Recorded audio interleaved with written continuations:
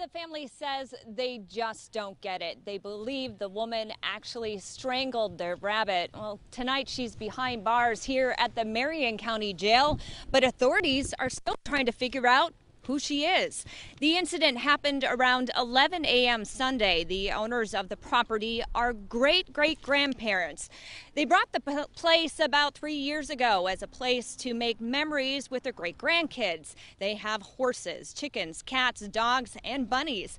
Well, yesterday, Hattie Anderson noticed a woman wandering around their property near their garage and their bunny pen. From the porch, she yelled at the woman, and the woman eventually headed back toward the road. That's when Hattie went outside and found the pen door open and their bunny Ollie dead in a pile of debris. It's my place, and I was very violated that someone would come and do such a horrible thing to me as well as the bunny, and they don't even know us. So, I just felt horrible. A short time later, she says the woman came back to their property. Hattie called the sheriff's office and deputies arrested the suspect. Hattie says there is a homeless camp about a half-mile from their property, but they've never had any problems in the past.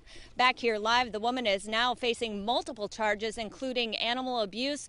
She was supposed to appear in court today, but court authorities tell me she refused. So that hearing has now been rescheduled for tomorrow. Reporting live in Marion County, Amy Frazier, KOIN 6 News.